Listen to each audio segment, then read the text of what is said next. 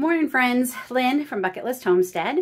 If you're new here, welcome. I know I have a lot of new subscribers, so a great big welcome to all my new subscribers and a great big welcome to all my old subscribers. So, what a week it's been. First, you might have noticed there was only, I did think I posted a video this Sunday and there was one that went up yesterday. I had every intentions of posting more videos this week, but a couple of things have stopped me. One, I've been quite ill for the last week. I took 2 COVID tests. It wasn't COVID. I guess I was just, maybe had the flu, not sure. But I haven't been feeling well at all. And so there was no filming being done. And then when I started feeling better and I tried to post a video I had edited a little bit ago, my internet wasn't cooperating. It took me almost 3 days to upload one video. So that might be why I was a little scarce. It's also why I couldn't do a live this week, but I am planning on doing a live next week on the, I believe it's the 14th. Let me just double check. Yes, and it's going to be a special live because the 14th is my 8th rebirthday. And that's the day I got my stem cell transplant when I had cancer for the 2nd time. So I like to do a live. It's also National Lymphoma, it's Non-Hodgkin's Lymphoma National Awareness Month. That's a mouthful. So I thought that would be a good day to do a live. So I am doing a live. Fingers crossed, internet works, and I'll be able to do a live. So I've missed filming, and I've missed being able to post videos for all of you. So I'm feeling a lot better. I am back at it, and one of the requests I've had is to show my pantry and how I organize all the stuff that we have as homesteaders. You cannot, at least for me, I cannot be a minimalist and be a homesteader. There's just so much stuff you need. Just jars alone take up a ton of space, mason jars. I wish I could be one. I really do, because sometimes the clutter gets to me. But I am by no means perfect. I do like things organized, and I do better organized, but that doesn't mean things are always organized. I'm not the only one who lives in this house. And just sometimes it's just too much. So I've had a couple of requests, so I thought, okay, I will put my pantry tour and how I organize things in one video. Now, like I said, I am not by any means perfect. And the last couple of weeks, month, my pantry has been an absolute disaster. And if it worked, I did record before. I'm going to put my pantry before in this right here. So our last Costco haul and our haul to the States that you should be seeing that video before this one comes out. Stuff is still on the floor in here. It's on the floor in our other room.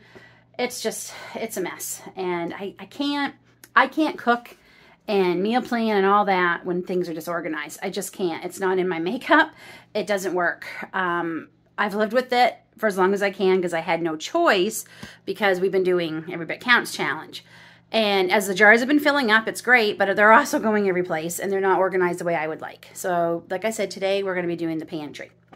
I wanted to get this done because today was our first day of school for our youngest son, our only son, our youngest child. He started 10th grade today. My baby started 10th grade today. And I wanted to have this organized before he went to school. I'm just going to and show you the after.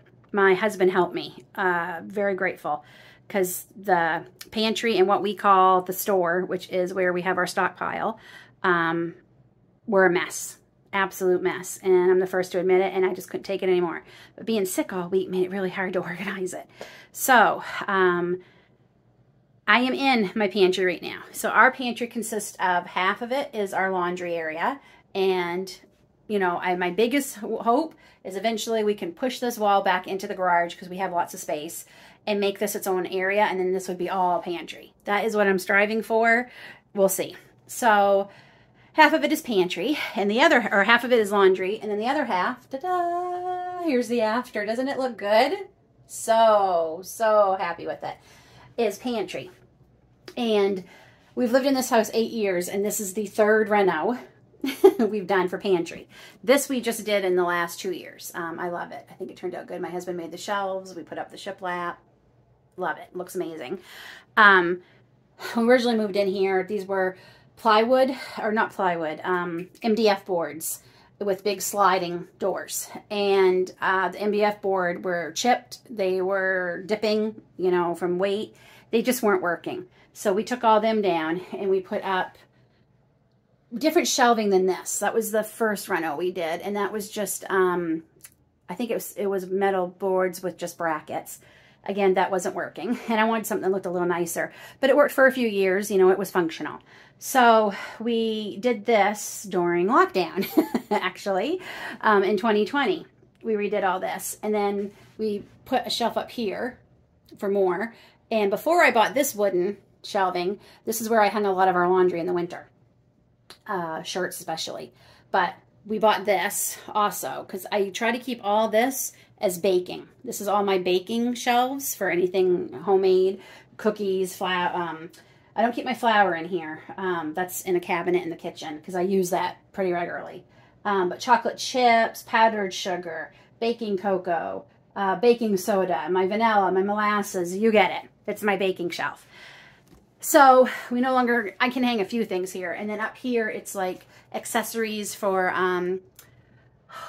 tips for when I want to decorate, when I want to get a little fancy with decorating. There's like frosting bags with some tips. I want to see what else is up there. Maybe some cookie cutters. Over here is, what is over here? Over here is, oh, cupcake liners, muffin liners, natural food colorings, things like that. That's what's up there. Up here is blue corn flour and yellow corn flour. So, and then this is beans, dried beans. So we're pretty happy with this. I actually got this at Jysk, J-Y-S-K, which is also IKEA. And yeah, it's working really good. I know all my baking stuff is right there. And then over here, so baskets. How I organize a lot of stuff is baskets. And I get my baskets from the dollar store. I bought just a few extra just this last, before I got sick. I bought a few to have. And then I've been purging. Fall for me is I love it. It's my season. But I find I actually clean and purge more in the fall than I do in the spring. I'm not sure why. To me, fall almost feels like, I don't want to say a beginning, but it's when I'm getting ready because I love this. From now until into December, this is my happiest. Don't get me wrong, I love summer for gardening, but I hate the bugs and I hate the humidity. Fall is amazing. The bugs are gone. It's still warm enough to enjoy outside, cool enough to sleep at night, and you don't have the bugs. So, and then you have all the holidays, which I love. So, I got off on a tangent there. So, yeah, so the basket. So I've been purging a lot. So some of these baskets actually came from my closet too in my bedroom. And then the rest I already had. And then we also bought these 2 bookcases during, I knew I didn't want more shelving because I didn't want to have to try and bend down and get things. My back's not the greatest. So this helps. And I'm able to keep my pressure canner here. A big cookie jar, and then as you can see, like I said, see, it's not perfect. All these mason jars really don't have a place right now. I'm planning on doing a lot of canning this week coming because my tomatoes, I finally have enough tomatoes to do some stuff. So they're all right here. Not the greatest, but it's what I have to work with right now. So I've just got them there. This is all of our Ziploc bags and baskets. I got this. This is actually good. This is actually a magazine holder I got from the dollar store, and it holds my parchment, tin foil. Sometimes the tin foil is too big and it doesn't fit in that, but that's been a big help. And then all my homemade cleaner is down there. Vinegar and lemons, and some of them have thyme. Vinegar, lemons, and thyme. That's what I use for 99% of our cleaning products. So yes, and then of course I have my dehydrator over here now, and because we do have an outlet here. Though, truthfully, it's not working. It's never worked since we moved in here. My husband is going to try and get it working so I can plug the dehydrator in there. If not, I'm going to have to move things off here and put them in the outlet that's there. It's such a waste of an outlet. We're not even sure if it ever worked. But we know it hasn't worked since we moved in. Okay, folks, so that is our pantry. Just give you, see if I can, okay? And that's right off our kitchen. And, yeah.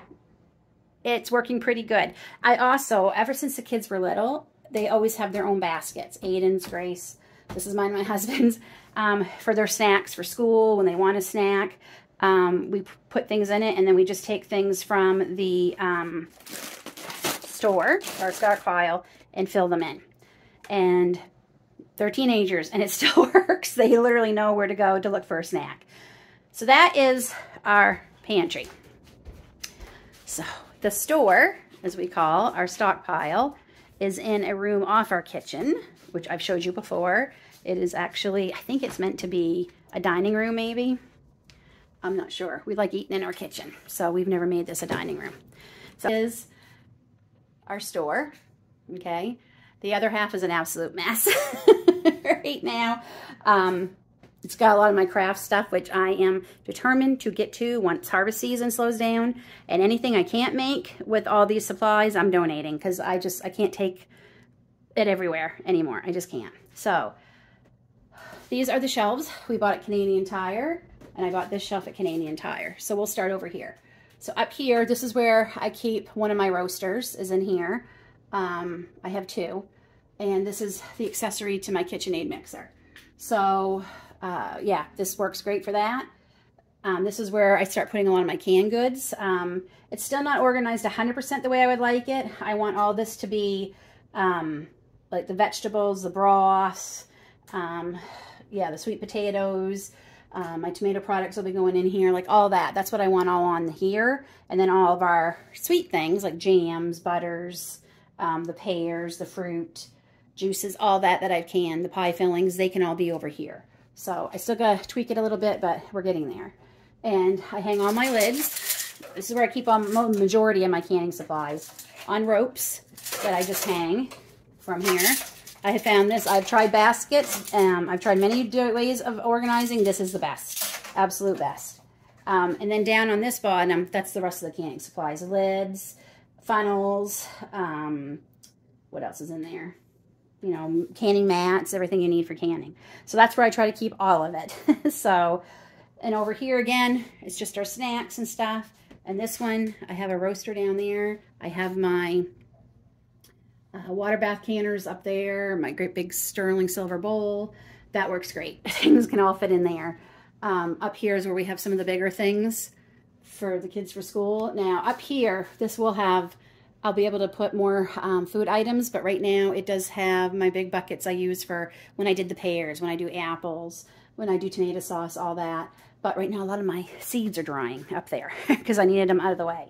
So that is a perfect spot for them. Nobody can knock them over. They're all up there drying, doing their thing.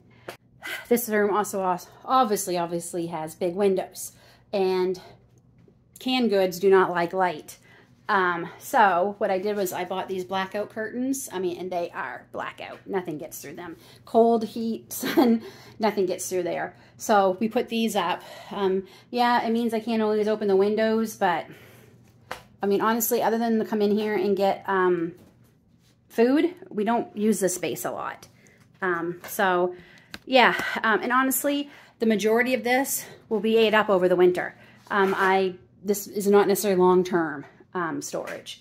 If I think it's going to be longer, I put that in the pantry because there's no windows in there. The light's only on for a few minutes and then we turn it off. So yeah, these blackout curtains have been a big help. So that is my pantry organization, my store organization. I'm going to say this because I've done this. If you don't have space, you just can't create space unless you add on to your home. What you have is what you have. And I've been fighting that for years, trying to put things there, and there's just no space. Like, unless we build another room, it's not happening.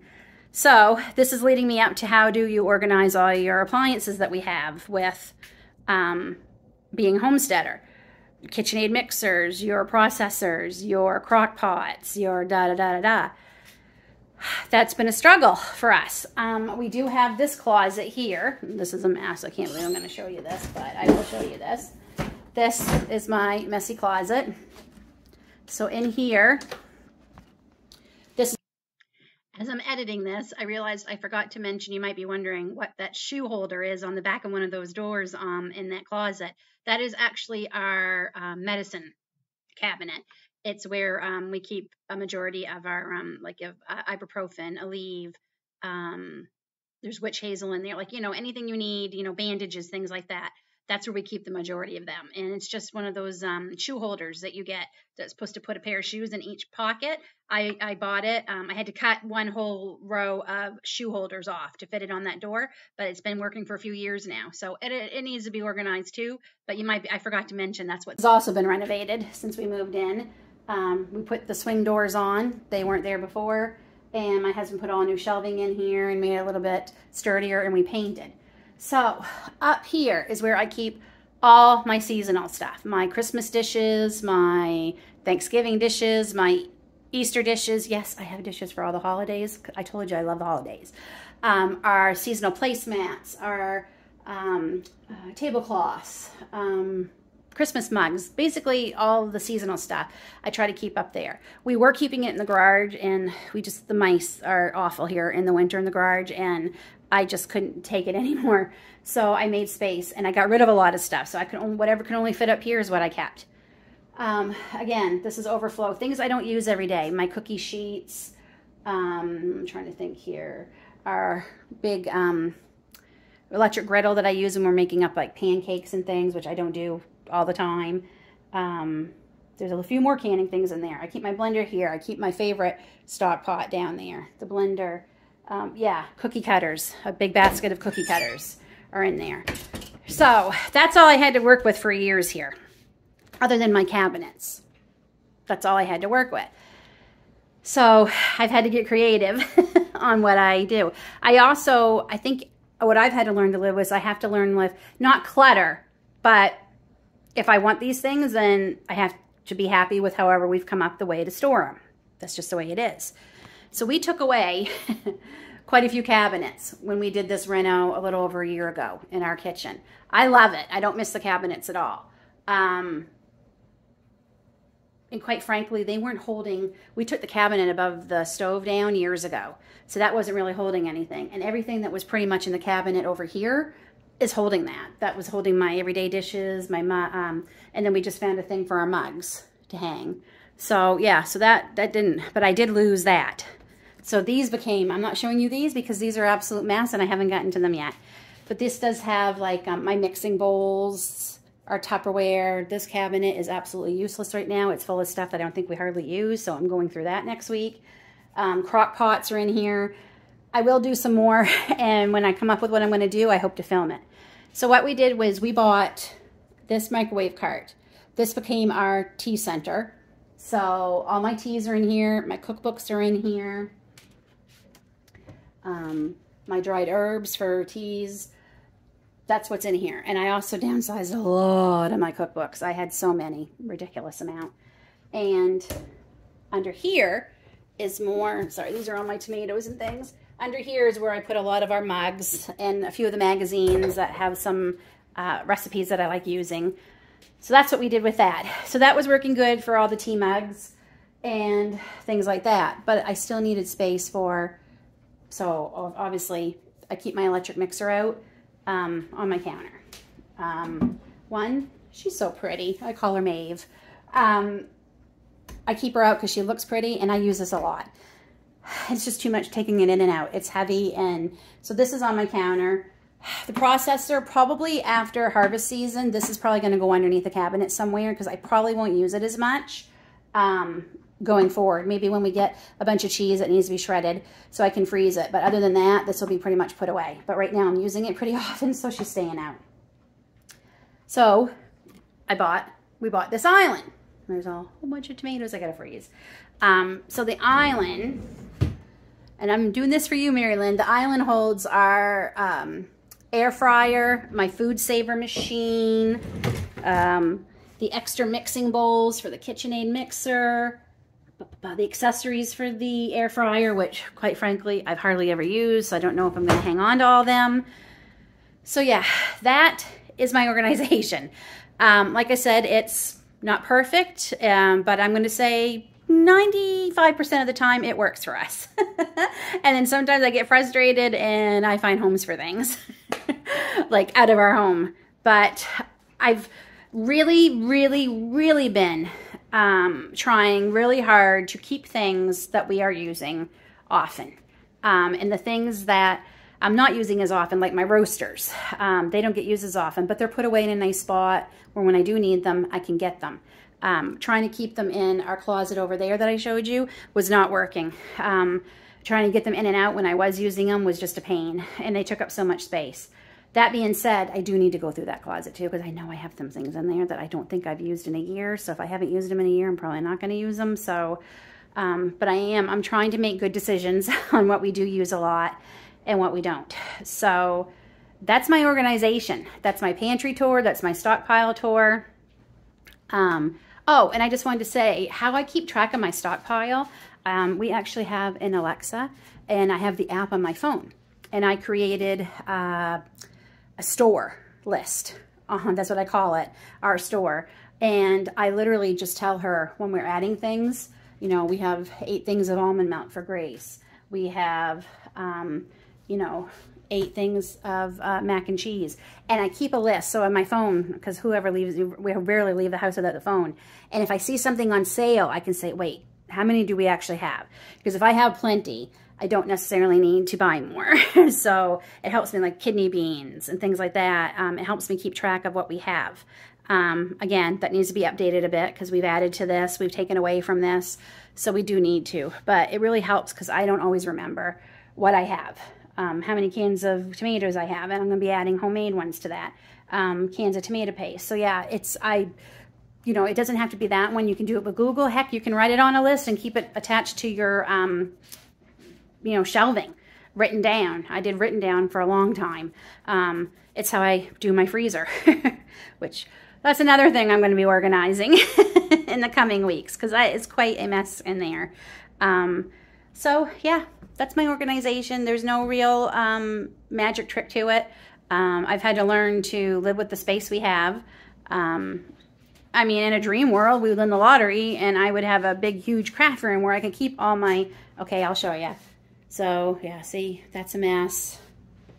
This is all a mess. This is coming out of here. We're going to put this in storage for a while because that is only used for when we have company, and we don't have company very often.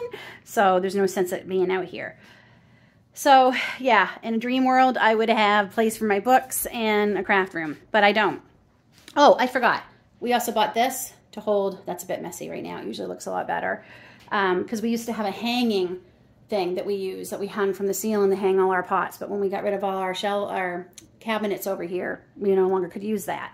So we just picked this up. It wasn't very much. I want to say $40.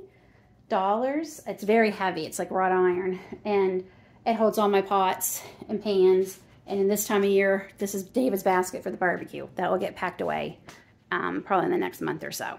So that's my organization, Mary Lynn. I hope that answered any questions you had about how I organize all the appliances. I really don't. They're just all tucked away in different areas, and the ones I know I use a lot, I just put up with having to have on my counter. This, I would love to find a home for this. I could put it over on the microwave stand because that's what it's for, but that's where all our tea is, and either I have this here or I have all the tea in a tea kettle here. Either way, something's going to be on this counter. And right now, a lot of things are drying too. A lot of beans and things. So that's it, folks. I have got to go make a cake. Tomorrow is my husband's 50th birthday, so I've got to go get a cake made and get a few chores done around here, and that will be it for the day. So thanks for coming along with me while I showed you our pantry tour. If you have any questions, leave them in the comments below and I'll try and answer them. And make sure to look for my live this coming Wednesday, the 14th of September. Till then, take care, God bless, and we'll see you all soon.